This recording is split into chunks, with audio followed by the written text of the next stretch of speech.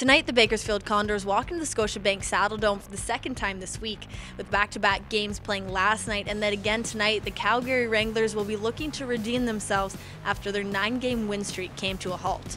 Welcome to Wranglers TV. I am your host, Jaci Solomon, and here's what you need to know before tonight's game.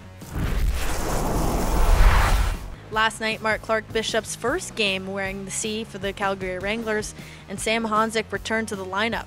Coach Call placed him with Clark Bishop and Walker Duehr. Coach Call said anybody he places on the Bishop and Duehr line seems to mesh well. Your player to watch tonight is Rory Cairns with 12 points in 11 games and awarded AHL Player of the Month of October. How great does that feel?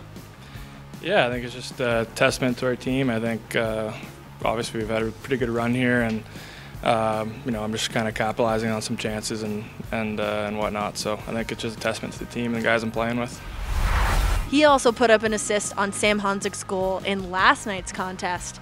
In last night's matchup, Bakersfield took the lead and then scored an empty net goal late in the third, but the Wranglers still showed a lot of fight, with Sam Honzik putting one up on the board for the Wranglers, and the Condors led 2-1.